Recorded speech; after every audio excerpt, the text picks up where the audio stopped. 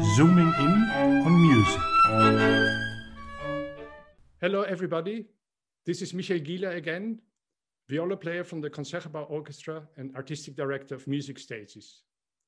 I have the privilege and the honor to talk to a distinguished music journalist and critic, Mr. Ken Smith from New York and sometimes Hong Kong. Ken and I have been friends for a very long time, but we haven't spoken for a while. So forgive me if I start with a personal question. How are you? I'm doing quite well, all things considered. I realize that there are so many different shades and nuances to answer that question in these days. But I mean, given what I do and given what a lot of people do, the life is divided between the very public, very outgoing portions, and then the internal things that you do at home and you don't want anybody around anyway. So that part, the latter part, was done very well this year, I have to say. It was the other part, which involves travel and involves a lot of music and public performances, that I think we're all really, really missing now, even though some semblance of that has come back online. Yeah, but I mean, for people that don't know you, it's important to say that you are much more than just a journalist, be it a distinguished journalist. You are actually much more a foreign correspondent, especially traveling between the China and US and sometimes Europe. So this has been disrupted dramatically, hasn't it? Well, it has, and you're right. When you say I'm in New York, but a little bit of Hong Kong, it's really about half and half. And we've figured it out over the years that it's been very different in terms of how much travel back and forth and how much time per place, because out of the Hong Kong time involves travel to China and Singapore and all of the Asian region, basically. And out of New York involves, projects that we've done in San Francisco, and even some of Europe is sort of either way. We can take that out of Hong Kong or New York. But it's been half and half, really, ever since about 2004. And okay. I would say about 150 to 60 days in each city every year. Wow, shows how little we see each other. Yes, and I know, I think you still owe me a bottle of Genever. I mean, we have to take care of that. That is true. We will, I promise. As soon as I'm allowed to come to New York and visit you in your great apartment on Central Park, I'll bring a Genever with me. And I was going to say, I would love to just join there, and we'll have to, one city or another we will share. The last time was Hong Kong, wasn't it? And you gave me a wonderful tour together with Jana, with your wife, and it's been just wonderful. I have such fond memories of that time, especially this a little strange restaurant with all dark figures in there and delicious food. I shall never forget that. I have some great photos from that. Maybe I can find them somewhere and put them in the video. You have been a correspondent for the Financial Times for a long time. Is that still going on now? Yes, it's going on a bit. It was going really right up until the pandemic, and now things are sort of on hold with me, as they are with musicians and other people with their institutions. But we should start back a bit, because there is a big difference technically in the business between a correspondent and people who just report from other destinations. But yes, in the broad scheme, I am a correspondent. I have been writing about music really for since the early 1990s. And that is a very broad range of things, from between annotation and reporting and writing profiles and writing reviews and all those kind of things. And I tended to really write from the basis of a journalist. Now, unlike a lot of people who are critics and who write about music, I basically came up through journalism school and happened to be a musician, rather than a musician who then later learned the rules of the trade. So my path was a little bit different from the beginning, and I think that sort of shaped what I do. I've also wound up in places that tend to like a holistic view of things, like the Financial Times, and we'll talk about that a little later.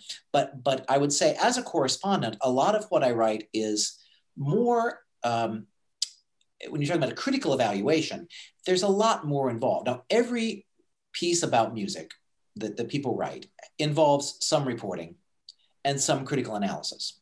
Now, whether it's a critique with a little bit of reporting or whether it's a report with a little critical analysis, that will vary depending on the publication and the reader and what people, how much information they want, but everything has a little bit of both. So I was there and writing for over my span, dozens, if not hundreds of different publications and types of media.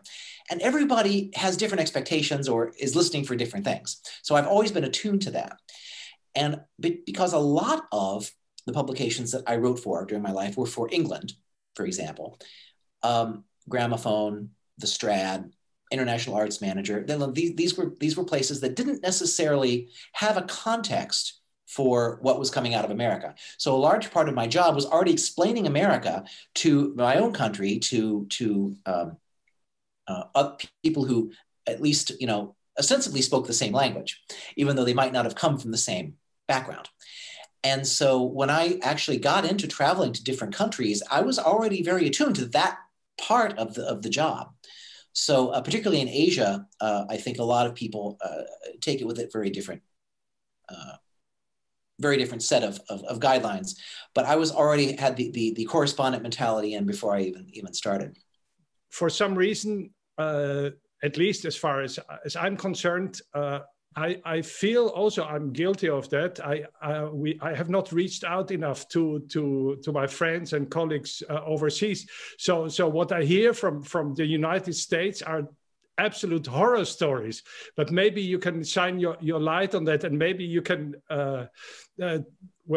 put us at ease a little bit, because I mean the fact that probably the most famous opera house in the world has been shut down completely is a huge scare to everybody over here. I mean, what is happening if the centerpiece of opera tradition is in jeopardy? Well, it's interesting that you point that out, because this is both the result and in some way pushing forward of what was already happening before the pandemic, which is that the world of international classical music, or basically anything international, where there was a real exchange between people of different countries and what was going on. We felt like we weren't just American or Dutch or Chinese, but we were all part of a global situation, a global community of people in our discipline. And unfortunately now we've lost the direct contact with our colleagues. And so we are left with things that are online and other forms of media, which doesn't really give you the real picture of what's happening. And also in the broader spectrum, the difference in countries between the people who want to be, well, let's say America first versus America as part of the global community. And you can say the same thing for sure about China, about Russia, pick your country, basically. That faction has been winning out on as a result of the COVID virus, because everyone has been by default part of their national or local bubble.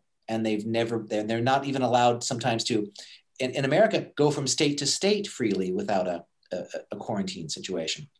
Yeah. So it is very difficult, and that there are positive things and there are negative things in that. And the worst problem is it has definitely hurt the biggest institutions, the institutions that were already global, if you will, that already thought about the Metropolitan Opera being a key part, the New York Philharmonic being another one across the hall.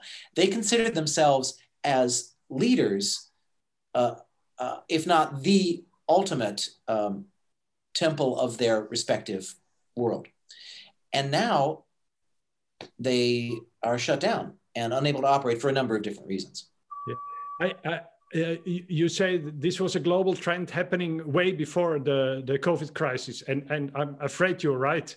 And maybe this all has to do with the internet and how it affects people and how it affects the communication between people. But at the same time, I don't know. Do you think there is, with the election of Biden now, do you think this is possibly a trend in the opposite direction, reaching out again, looking for cooperation, or am I being naive there? Well, there's a lot to repair in that regard. I think, first of all, Biden is not necessarily the most cultured president we've ever had, but he's not actively against culture. I mean, a huge improvement. he understands and respects that, and you know, he has a track record of that, of turning up to these type of events. In terms of culture as a means of international exchange, I mean, that will come back to a degree, assuming that the other side is ready, willing, and able. You know, situations that we hear from in the United Kingdom vis-a-vis the rest of the EU are even more direct and more palpable in terms of tension than America, because America is you know, is already larger and can sort of function in a way on a much better level. If you take all of the European musicians out of the UK, it makes a significant impact. Yeah, I mean, the Brexit is something that nobody in the music world can fathom. It's just unbelievable. You said rightly, what's happening to all these musicians that live there and made an impact not only on British music life, but on London was the musical capital of Europe. So what's going to happen in that respect? I mean, this is just awful.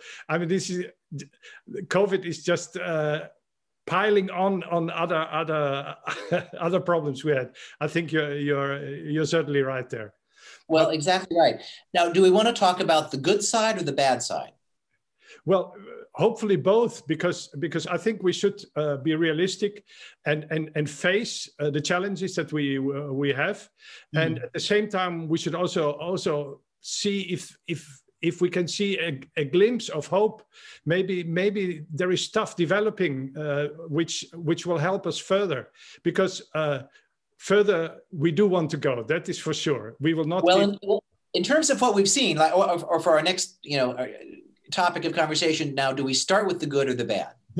Well, let's start with the bad. So, how do you see the chances of these big institutions that the US has, like the Met, the New York Phil, the Boston Symphony, all these great orchestras, and the great cultural institutions?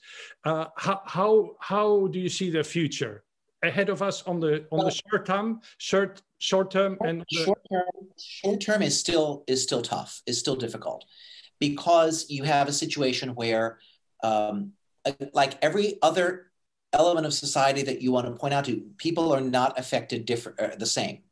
It affects different people in different stations much differently.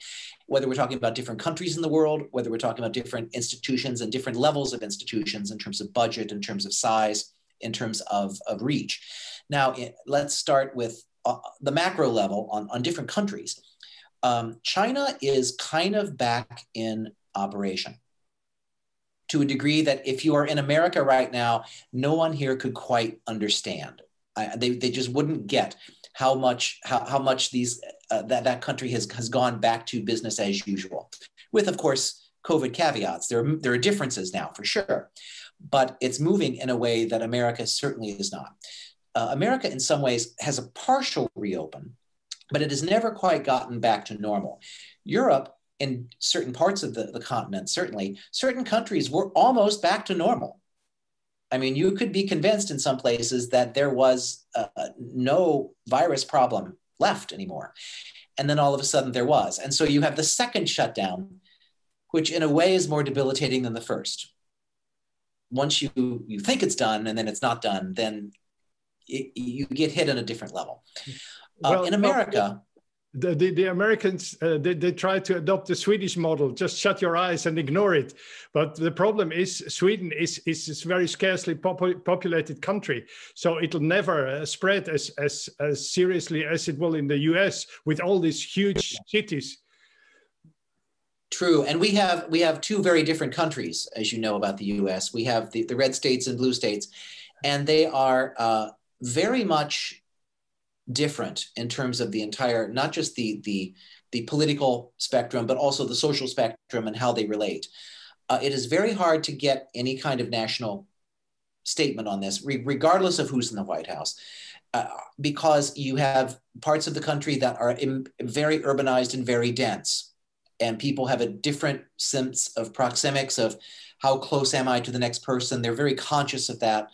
And then you have other places where the population density is nowhere near that. You could spend an entire day without coming 6 to 10 feet from another person.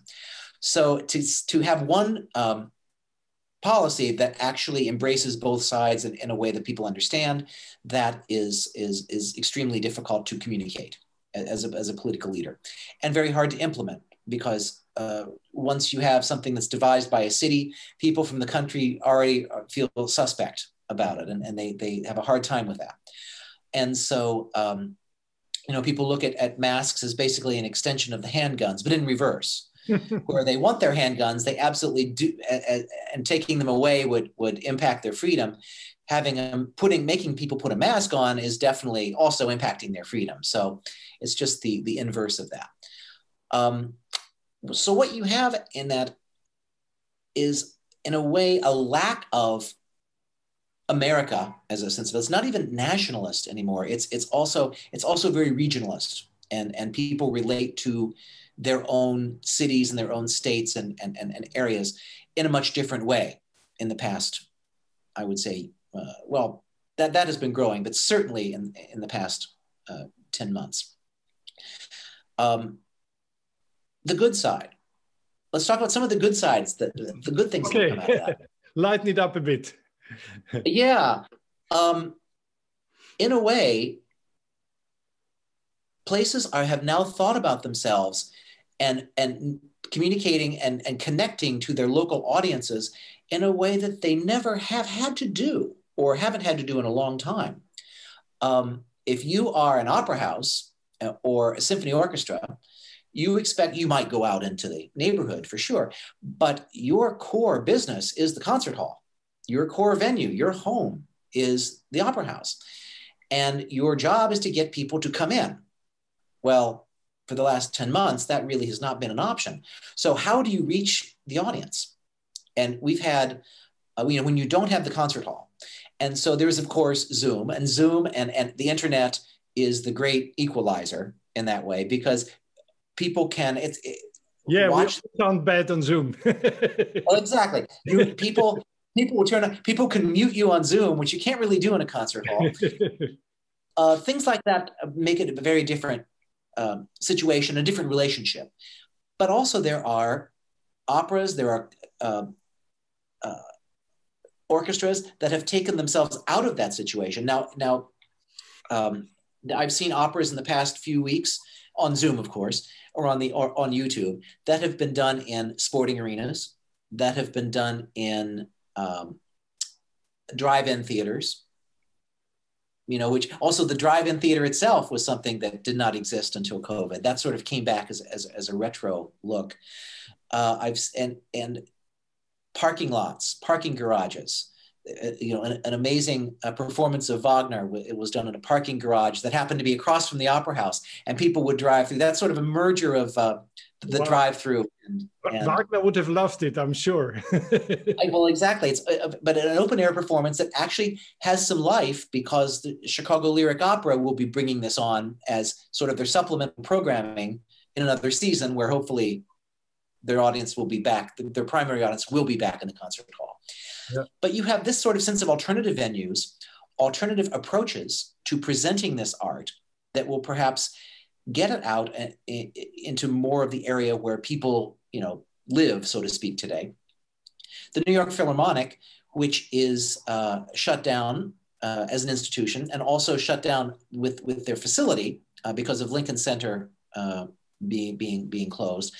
They had a very innovative idea called the New York Philharmonic Bandwagon, where Anthony Roth Costanzo, as a countertenor, would travel basically on the back of a flatbed truck with a bunch of musicians from the Philharmonic playing small chamber arrangements, and they would be sort of leading the cheer in pop-up concerts in parks and street corners around the city.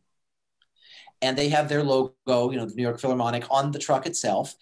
And in a way that, as Anthony said, that was literally they're taking the art to the people.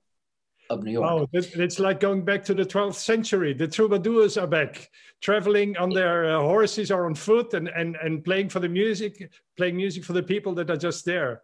Well, to their credit, they never claimed it's an original idea. That's true. But they certainly modernized it, and they made it New York, and they made it local. And the New York Philharmonic in particular was never an organization that people had really ever considered New York. Yeah. I mean, they consider themselves as part of a national expression and in a way, one of the great orchestras of the world. But if you try to put the civic pride of the New York Phil versus, let's say, the Cleveland Orchestra or the Detroit Symphony, those are absolutely considered part of their city, the same way sports franchises in those cities are considered part of the city. So I was listening to PBS NewsHour, and there was a report on singers and artists which normally perform on Broadway who are out of work now, returning back to where they came from. So I was wondering if that also will have, in a strange way, and not in a way that we all wished, and a positive impact on the cultural life of those places. Because surely these people are still creative and they will still want to do things, even in a place which is maybe not as glamorous as Broadway. Do you see any of that happening? Well, it's hard for me to say that I see it because I really have barely left New York this year. You know, I've gone back to Ohio for a bit for family business, but I can't say that I really went out to see anything there because there was not much going on, frankly, yeah. In terms of public events. But you're right in that the life of America has been changing quite a bit. The life for any artist and the idea of centralization, that New York wasn't necessarily the center. Well, it wasn't necessarily the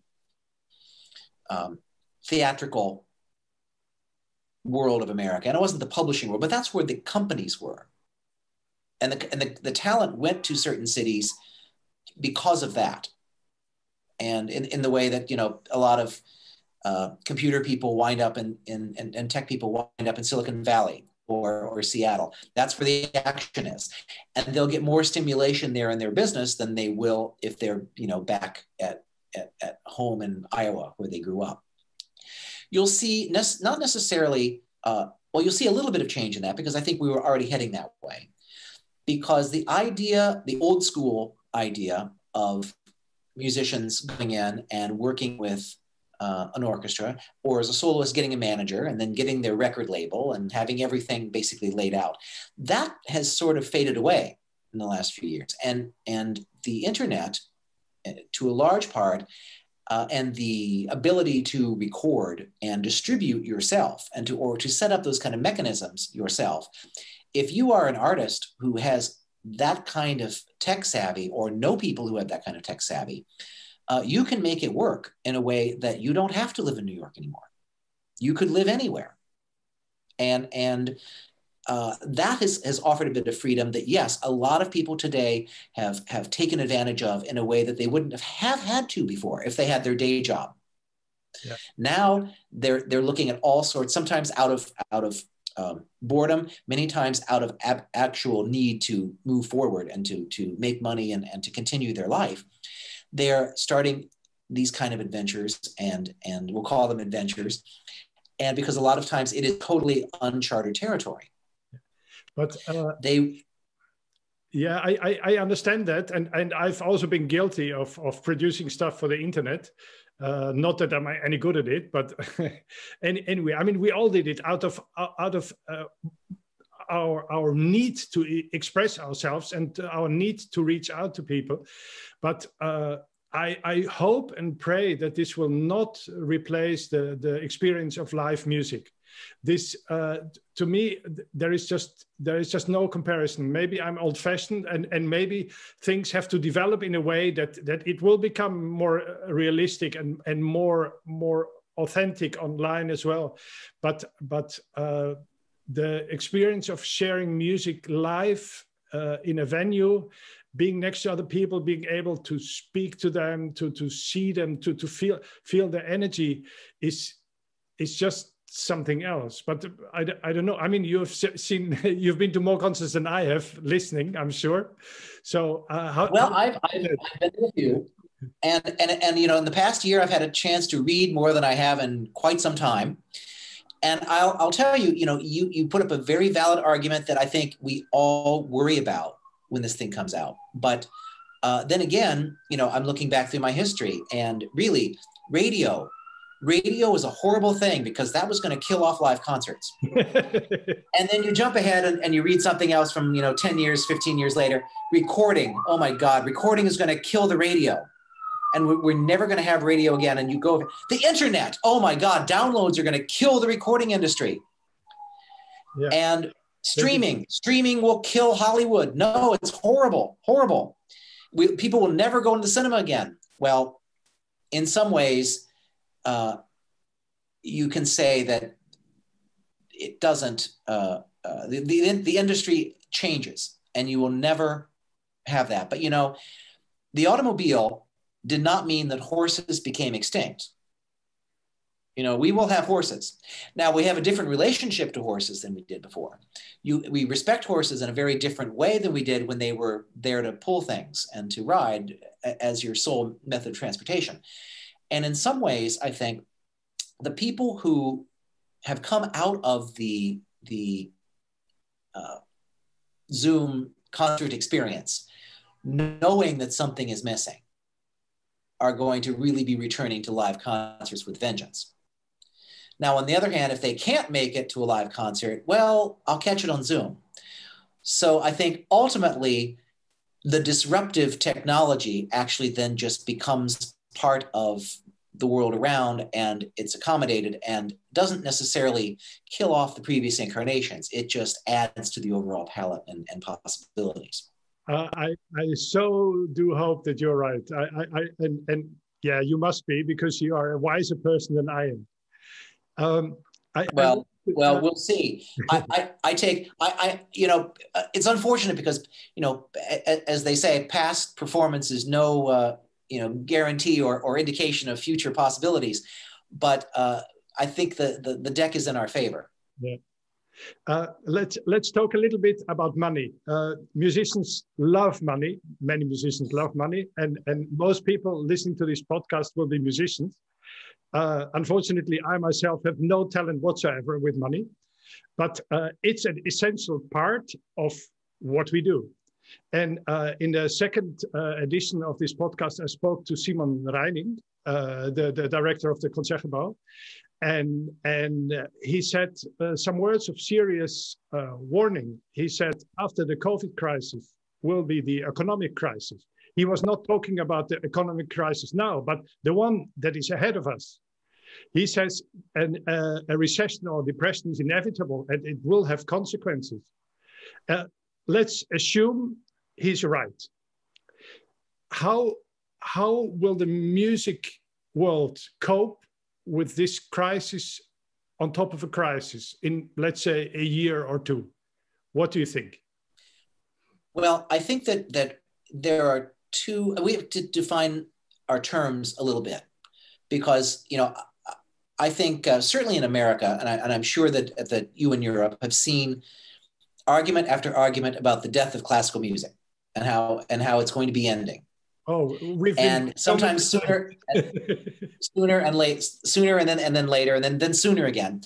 And the thing is that there are situations like this, and like the economic collapse of 2008, or wherever you want to go back, World War II, as an economic disruptor. That was pretty intense, I have to say, and for everyone. And America just happened to have gotten out of it a little bit quicker. But wherever you want to go back, the Great Depression, all of these have had an impact. They have not necessarily had an impact on music. There's a difference between musicians. We have a lot of musicians in the world. But the companies and the structure that allows them to have these kind of things, those get disrupted a lot, sometimes severely. And there are times that you just have to throw the model out and start again, or refine it with whatever the conditions are today. And that has been a situation that's been, in a way, a constant shifting, or maybe not constant, but let's say frequent shifting when things like this happen in the world. The idea of the internet is great, but even the great internet pioneers had no idea how to monetize that for a solid decade until things started to fall into place. We're in a pretty disruptive pattern in terms of music. And in terms of the big institutions, as I was saying before, you can't depend on a large management company or a large recording company or even an orchestra or any of that to take care of you. So in that respect, a lot of ways it has to come down to individuals figuring out how to do this. And literally bringing the gig economy back into this until the big institutions actually figure out what they're doing. So you think there will be a trend to smaller scale projects like the bandwagon of the New York Phil to more chamber music, chamber orchestra, chamber opera type of performances in more informal settings? This is what Ivan Fischer said when I spoke to him. He expected that to happen. And I'm sure, I mean, he's a big maestro and he's been conducting Mahler and the big stuff all over the world. So I'm sure that will not completely stop, but maybe it will be less readily available, and instead other stuff will come. Do you think? Well, it's true that the idea of filling the Metropolitan Opera of any hall that's more than 3,000 seats every night, that is just not sustainable, frankly. 7 nights a week, eight performances, whatever. That is extremely difficult now when you consider the popular approach to the art form, and also the level of different options. I mean, people don't go out to movies like that anymore. I mean, they just don't leave for that. The opportunities are very different now. So, excuse me, are you talking about now at this point, or are you also looking into the future when you say that? Because my heart almost stopped, because the Concertgebouw is one of those buildings that eventually we hope that it will go back hosting 2,000 people every night. As it used to. Well, the Concertgebouw and Carnegie Hall, they're very similar institutions in a way, because both of them, yes, they're known for classical music, but they're also, they understand that listeners out there are not just about Mahler. They also like good jazz. They also like really thoughtful pop music and particular music of other cultures too. All of that is part of the mix. And so serious music, regardless of genre, is kind of treated with I won't say equal sensibility, but sensibility that makes sense for each genre. And so that already makes it easier than just the Metropolitan Opera, which is geared toward very large grand opera performances. You look back, through history, and during those periods that we were talking about, not just the methods of presenting repertory works, but new works being composed changed with the conditions. So there was a lot of chamber opera that came up after the Second World War and around the Depression. Some of it was actually written for radio originally. Some of it was written for television, and it's entered the stage sort of sideways into that.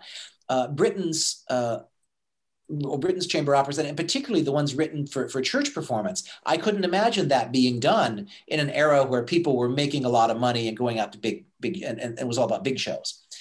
But and the best of the shows that are made under those circumstances will enter the repertory and will continue. And particularly in a period where we are today, A Mull and the Night Visitors gets done almost every Christmas somewhere. Smaller shows like Turn of the Screw or Trouble in Tahiti, for example, Leonard Bernstein's, 2-character chamber opera. Of course, it helped that he just celebrated a centenary, but there were a lot of performances of that piece, and these kind of things sort of move in and enter into the cyclical nature of the repertory. All of a sudden, something that was composed during one pandemic, all of a sudden, resonates with us today, and so that kind of comes out. And it might be, yes, maybe Mahler does represent or resonate with us, but maybe the conditions in which we want to hear Mahler optimally don't. and we have to wait a while for that. Yeah, yeah. How is the Met going to survive? I mean, the American cultural life is largely based on generous gifts from private people, isn't it? I mean, the government and the local authorities, they don't spend that much money on culture.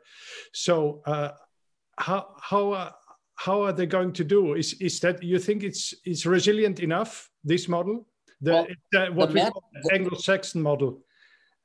Right. The Met has a model that is unfortunately being bombarded by all sides. I mean, first of all, their primary facility is shuttered. They can't get in.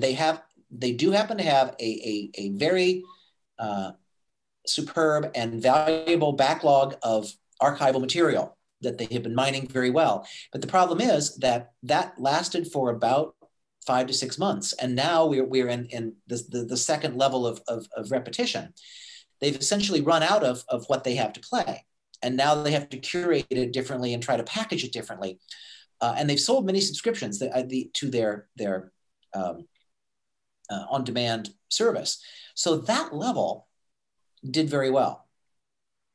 But the core institution of the Met, first of all, it's identified with, as we said, Grand Opera, and it's a very large hall. And there's another element that enters into this, which is that they do not have control over their real estate. So if they did, I mean, basically they have to deal with Lincoln Center. Lincoln Center owns the buildings. They are a tenant, they're a resident ensemble, but they just can't go into a building unilaterally and say, we're going to do an opera for no audience and just record it. They're really forbidden from that. The New York Philharmonic, same situation. If Lincoln Center says our hall is not open, it's not open. Now, on the other hand, we have Detroit, we have Cleveland. They are in control of their own halls. They have done several shows for an audience of 5, basically, most of whom I think were employees, but for the camera and recorded and beautifully recorded with multiple camera angles and in a way that they don't even have to worry about obstructing the audience view. The cameras can just capture the orchestra. Now, this is not a sustainable model for sure, but that will keep them going for a little bit. That will give them something to do. It's something they can look back on. But the Met really, on so many levels, cannot function as an organization from the aspect of well, artistically and logistically, they just have all their hands tied. Wow, that's really scary. I mean, one of my former colleagues, Milan Milosavljevic, he's solo viola player now in the Met, and I haven't spoken to him in a while. Maybe I will reach out to him in this series, because I'm just dying to know how he's getting on. He's a very creative guy, and I'm sure he will somehow manage. But yeah, it must be scary. It must be so frightening for all these great musicians. I mean, such a fantastic ensemble. And such a history, and wow, it's really scary. Yeah. I mean, we don't have the crystal ball. I would love to have the crystal ball to pull out so I could read the future, but we don't know exactly how that will go. But all of the things that we're learning now are transferable job skills. I mean, everything that we've had to do and adapt and get us off and learn new talents and broaden the knowledge base and broaden the skill set. All of that will come in handy in some way. And I don't think it's going to register later until it does. We don't know why we're doing what we do in the long term. We're just getting through the day. But ultimately, we're going to change out of all of this. And when this does come out, we're going to be very different people, but able to function at a I hope, higher level. Oh, I'm so glad that you are such an optimistic person. That I'm Austrian and a bit with Slavic blood, so I tend to be melancholy. So it's nice to hear an optimistic person. Well, it's interesting because my favorite take on that was I was having dinner with one my hosts out in San Francisco once when we were doing a project with the San Francisco Opera, and there was a Chinese man and his wife who was Caucasian, and myself, and I said something that was reasonably forward-looking, and he said, "Well, I see you're a glass half full guy. My wife, she's a glass half empty woman. You know, I trained as an engineer, so that I just think the glass is twice as big as it should be." It's very funny. I spoke recently. I spoke also to the Australian composer Brett Dean, and he told me something that you can probably verify. He said the Chinese word for crisis is danger plus opportunity. Indeed. Is that true? That is very true, yes. Wow. I think that's and it's also an important lesson to learn. Did Brett talk about his COVID situations? Yeah, sure. We spoke about it, yeah, it was delightful to speak to him. He's such a nice guy, and he lives now in the countryside near London, and he keeps writing and he keeps the spirits up, so he's doing fine. Well, that's no. There's just one little issue that has been sort of paining me.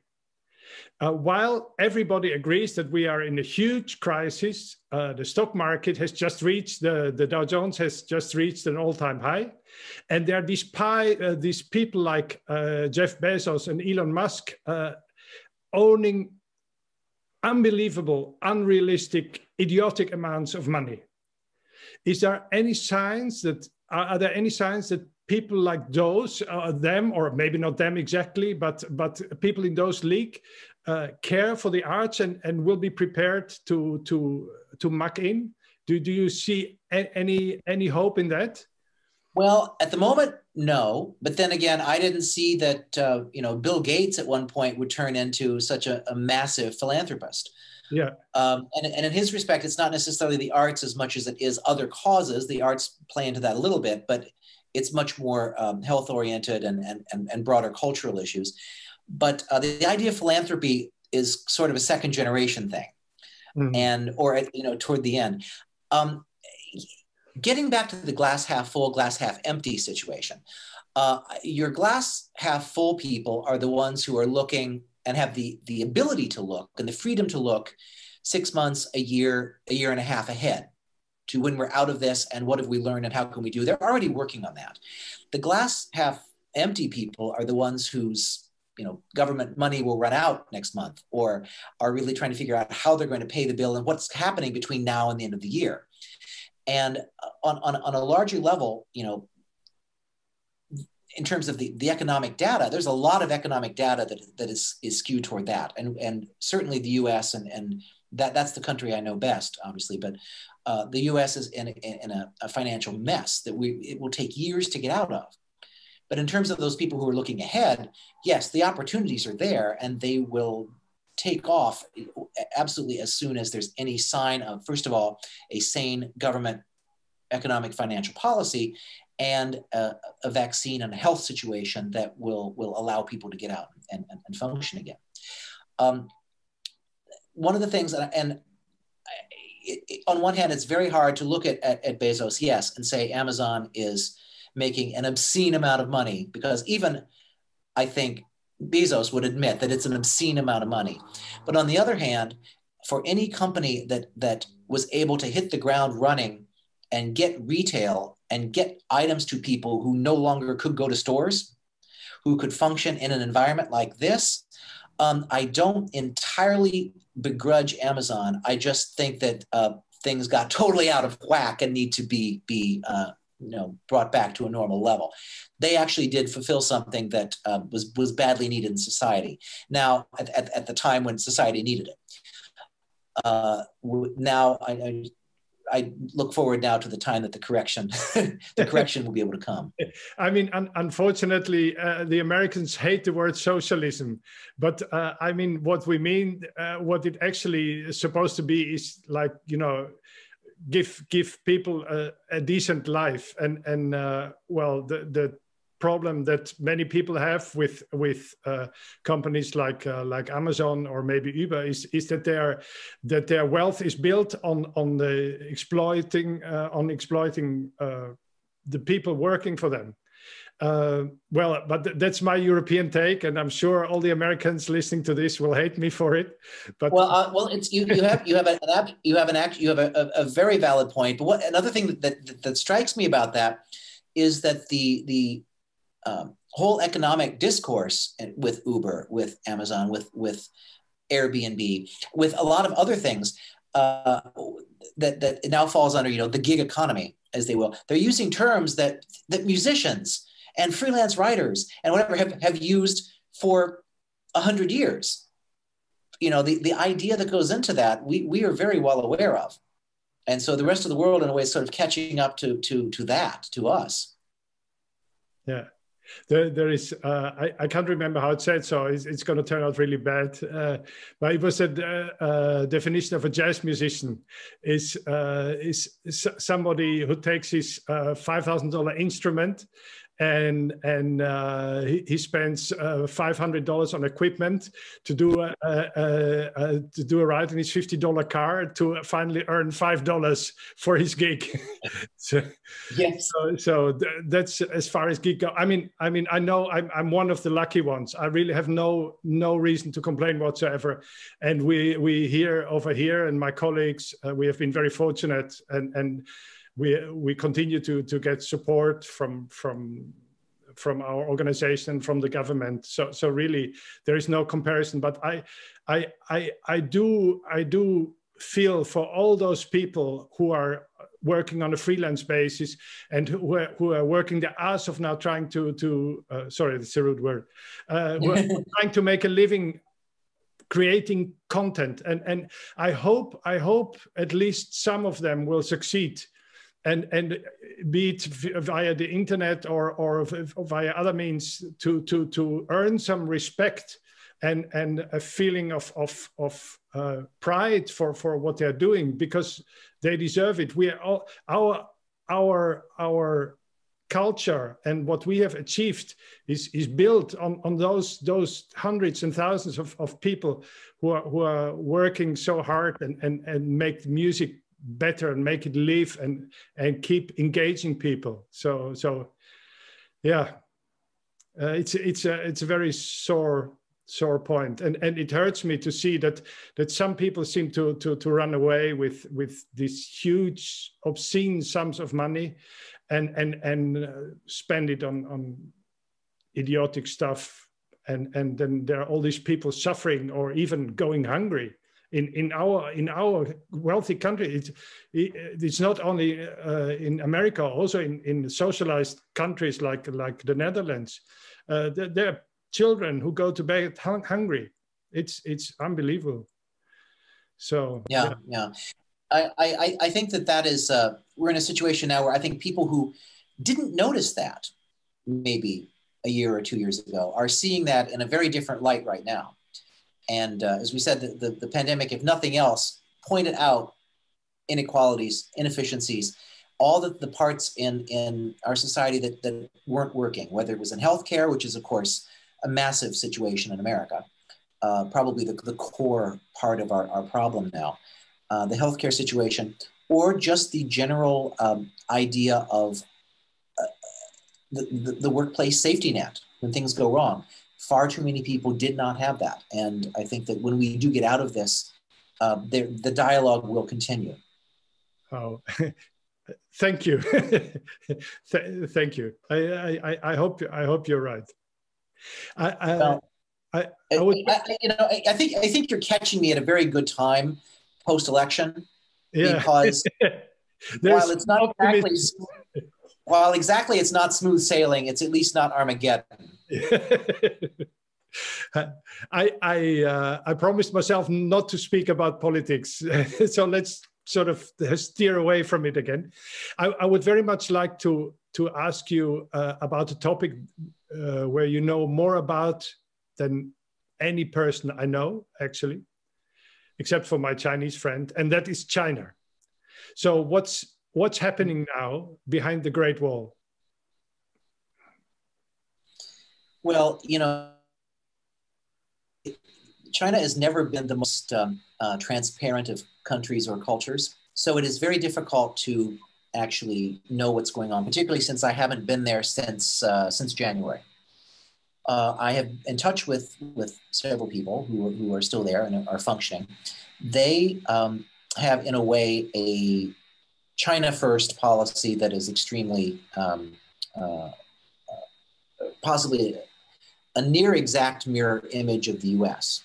In fact, there are times when we were listening to President Trump, and there were things that he said that when I'm reading in a paper, I'm wondering, what country am I reading? Is this a translation of President Xi? I mean, just in terms of possibly every single level, some of the same mistakes, frankly, in terms of dealing with COVID were utilized on both sides. Particularly early on. Are you allowed to speak in a critical way about Chinese politics because you go there so often? Will they not catch you at the border and say, Mr. Smith, thank you, go back to New York?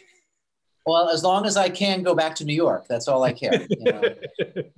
It's getting out of the country that might be the problem. But the situation, I'm not. I'm not making any grand pronouncements of that, because at least we have the power to remove our leader at the polls. China does not have that, and it's not just. I mean, what I grew up in, watching China use culture as soft power, basically, to a large degree. The last 10 years, I would say from about 2004 to 2014, we saw China become a real force in terms of the world, in the world of culture that we live in part because of. Will that not be even increased now? Because obviously, because of their mentality, of the mentality of Asian people who are much more disciplined than the average American or European, they have much less of a problem with COVID. So they will come out of this, or they're already coming out of this with a huge advantage. How are they going to exploit that? Well, in terms of exploiting it, it is probably not going to be through entering the international world of culture, because that would actually imply that you care about the rest of the world. China now is very much focused on China and building its own sort of self-sufficiency in a way that they have not done up until the past few years. They are not about necessarily Shanghai and Beijing connecting to Washington and Paris and London. They are about relating that solely within their own national boundaries. And so what you find regarding the arts is a true lack of international connection now, because there are no non-Chinese, there are no foreigners allowed in the country. I mean, it takes great hoops for a non-Chinese person to enter the country, regardless of visa status right now. Even Hong Kong, which is much more open, you still have a 14-day quarantine period to go in, which means that there are very few conductors or soloists who can afford that kind of time in their schedule to go in and play a gig. China's in a little better situation when they open, because you at least have the opportunity to travel around the country and have a tour involved, for example. But this is really an opportunity for them to focus on their local artists and to give their local artists a platform that they've never had, frankly, because you don't have to compete with Gil Shaham, who's appearing next door. You have your focus, and everything is really on that. And in terms of programming, that the level of new music that's coming out of China is focused on Chinese audiences. They're not necessarily worried about what people think when they hear it in Vienna or London. So in that regard, in the arts, that is going to continue, but and continue at probably a higher level, but it will be in a very different social political mindset, and it will not be about playing and working and playing with the rest of the world. So, because I have a feeling that many orchestras invested a great deal in China, hoping to open up markets there for their product. Okay, let's speak in economical terms now. And I mean the New York Philharmonic was one of them, and San Francisco, I believe, also, and the European orchestras, the London. Everybody was going to China, and even if the tours were underpaid and people got sick on the tour and whatever.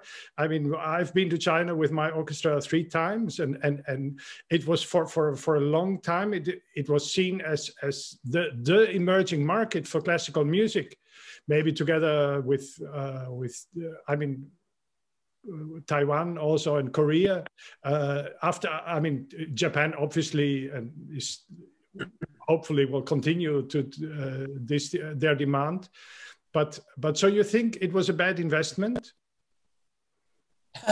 Well, in terms of, it's hard to say, because I don't think China was ever as lucrative, say, as Japan was. And if you're talking about sheer money, you know, cash on the barrelhead, I don't think that was the case. People went in to build relationships. In fact, I didn't mean just to talk about money. I'm also talking about. I know. But I'm talking about people loving it, people caring for what's happening, and looking forward to a great concert and enjoying.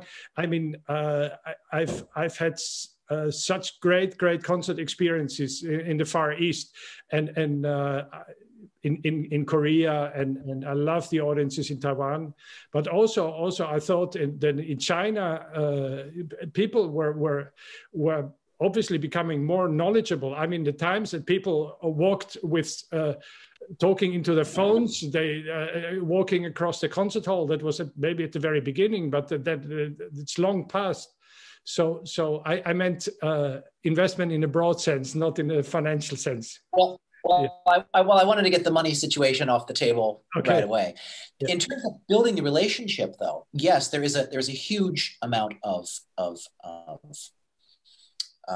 audience and appreciation and understanding in that order, I think, and in the chronological order. People show up and then they gradually learn more about it.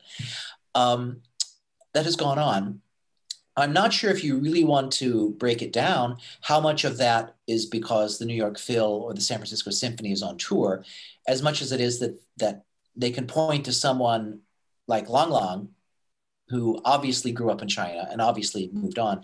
You know, the idea that, and you look at the number of orchestras when they return, New York, San Francisco being, you know, 2 big ones, who have a significant number of Asian players, predominantly Chinese now.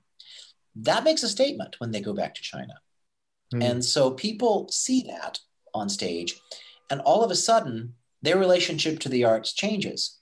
This isn't some simple European thing anymore. It's about, you know, what this is, you know, it's about that exchange.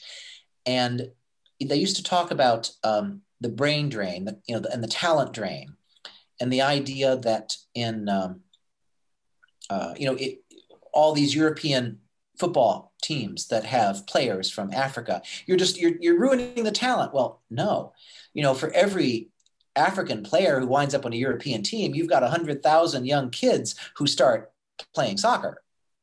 You know, you build that audience as soon as you have role models out there that people can look at. And so in that regard, that's still going to go, that part is still continuing. And now the question is, if China does continue on the current situation, where they do in a way maintain the island of cutting themselves off from the rest of the world, if that continues post-COVID, the classical music world in China will evolve in a much different way than it will if they're connected to Europe and America. And that is one of those things that I have no idea what will happen. But is it not a kind of almost inevitable trend that as prosperity rises, which it has dramatically in China, then also the amount of traveling, which is now impossible, but the amount of traveling has risen, and the Chinese have become much more internationally orientated. I don't mean the government necessarily, but the people. I remember the first time I went to China, it was in 1985. And I was the only Western person when I was walking across this little part, these low houses, and I was walking there with my camera, and people, they looked at me like I was an alien, and quite justly. I was also a bit taller than them, but they were very friendly and very like curious, and since then it has changed so much. The people in the big cities, but also Chinese people have traveled. They've come to Amsterdam in hordes, and to the. So surely that must have some effect, and they will. Don't you think they will have a desire to continue looking further, or well, anyway, that's what I'm hoping.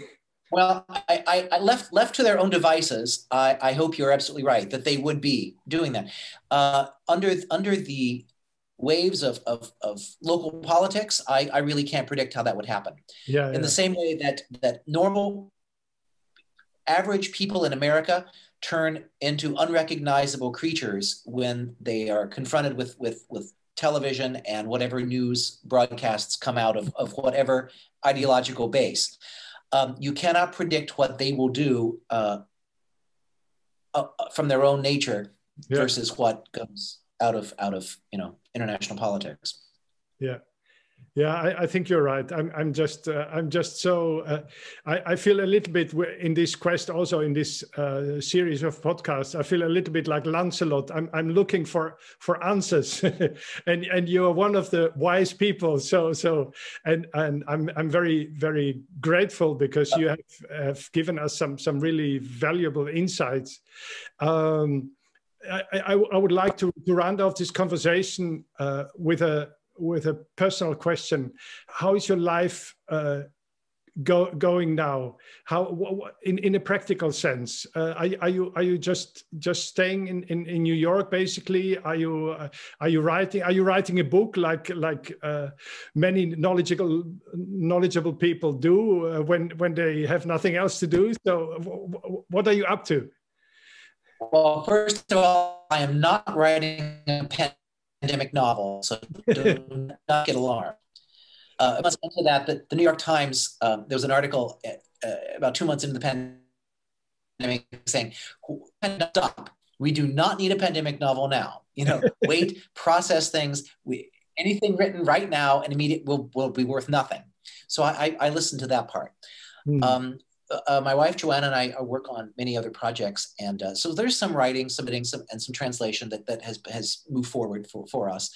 And we've also started 3 of our little books, which I think you are aware of those. Of the almanac. We've started. Yes, we have our Chinese almanac out this year, but we also have 2 or 3 other projects started, and we reach a wall and we don't know how to proceed, so we put that down, then we start something else. So we've moved forward. And of course, I do write for magazines, and we have a regular radio show that we do as well. So things have moved forward at a slower tempo than usual. So of what to do in the future, how this is all going to. I don't know. I mean, there was a point, when I discovered Asia.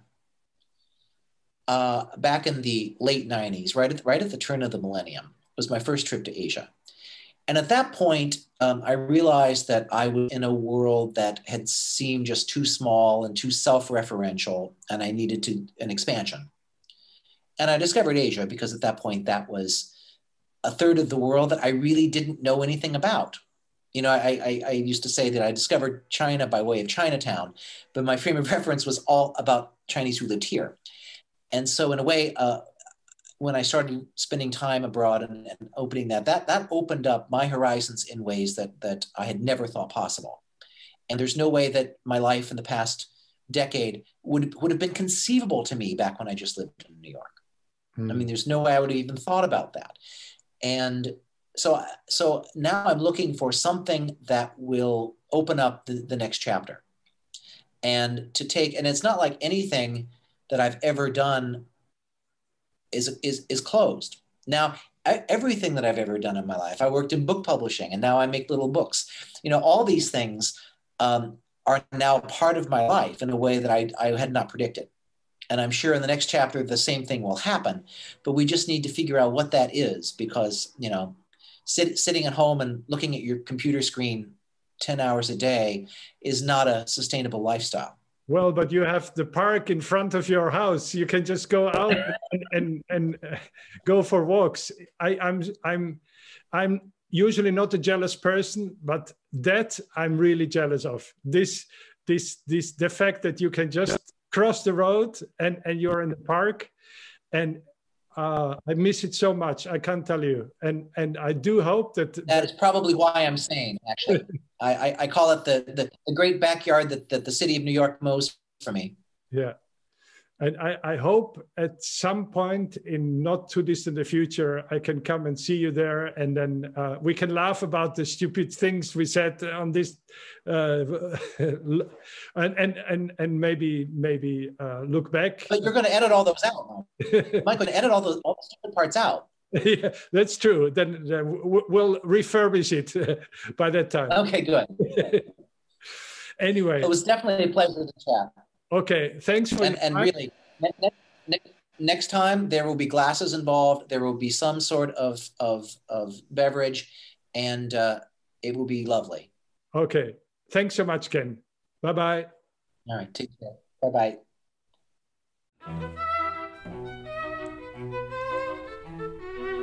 Zooming in on music.